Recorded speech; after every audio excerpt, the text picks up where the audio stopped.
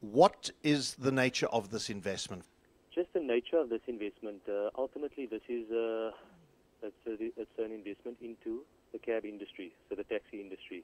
So there's one thing that I really like about this investment. It's essentially funding SMEs or funding entrepreneurs. So your typical Uber model would be a situation, and we've seen this typically in the market, where you have an investor who buys a vehicle from and finances via the bank, and then he employs a driver. And typically the drivers don't do that well because of the whole profit sharing situation that they've got with the Uber investor. The initiative that we funded now is specifically for owner drivers. So you cannot have a situation where an investor comes in and employs someone to drive for him. And the reason we like that is it stimulates entrepreneurship, and ultimately a vibrant SME market would lead to a vibrant economy. So in a nutshell, Zebra is a subsidiary of SA Taxi, and they provide funding specifically for Uber or for Zebra cabs. Why did you go with SA Taxi? Well, SA Taxi is an interesting one. I mean, we've been dealing with SA Taxi for well in excess of 10 years. We're very, very comfortable with management. We know the guys quite well. They're quite a conservative bunch.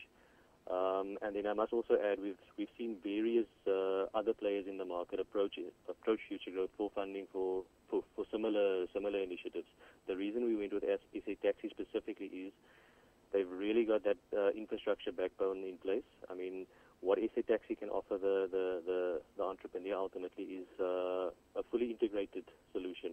So what I mean by that is from the sale of the vehicle to maintenance of the vehicle to providing clients for these entrepreneurs to funding the vehicle. So it's a totally integrated package that they offer relative to other players in the market who just do financing, for instance.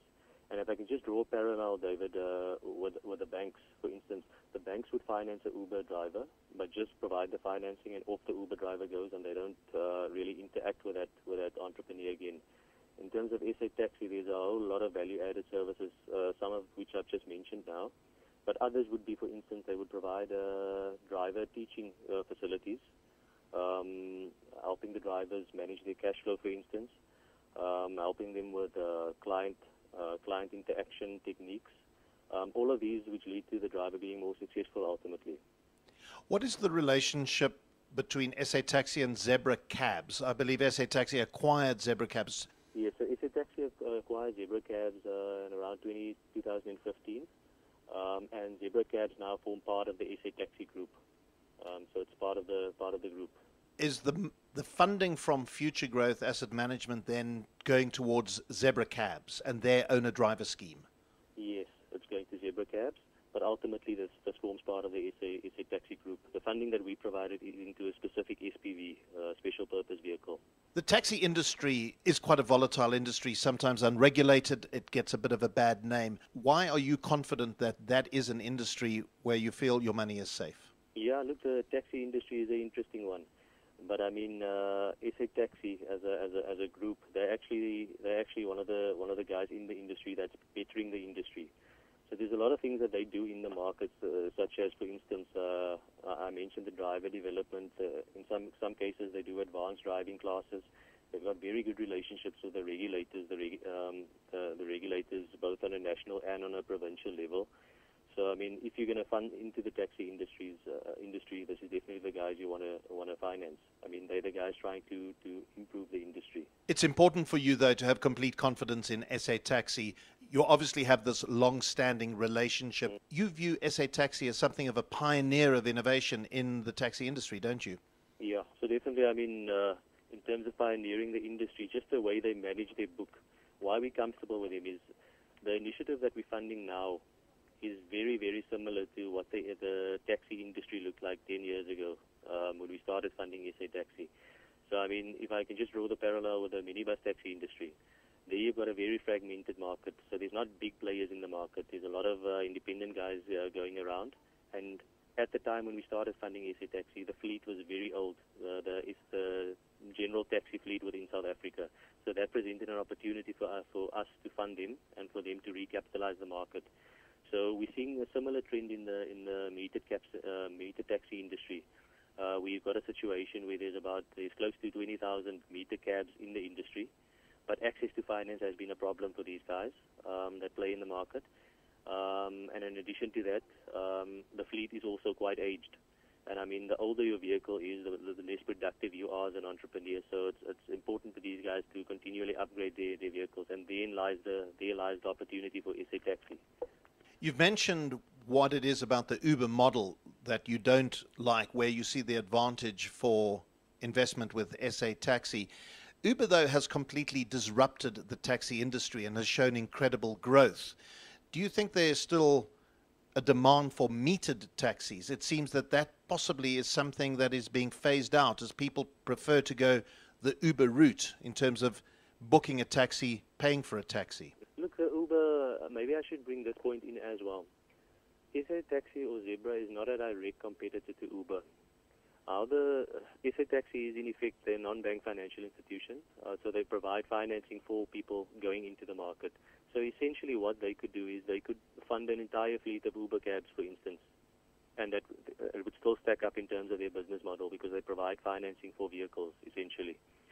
And then the second point is there's definitely a need for cabs. I mean, the point that I've made earlier is that there's close to 20,000, it's around 17,000 cabs going in the industry at the moment, and of that, a very small portion, close to 20% or 15 to 20%, is actually Uber drivers. So there's a very, very big independent cab driver community out there.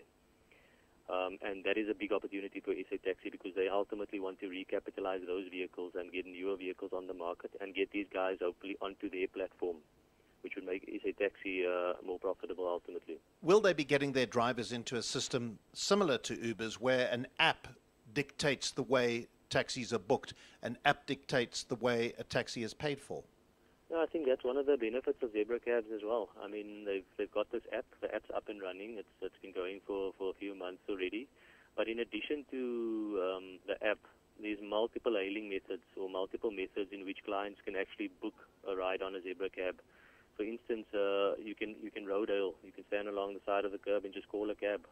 Just put out your hand, call a cab.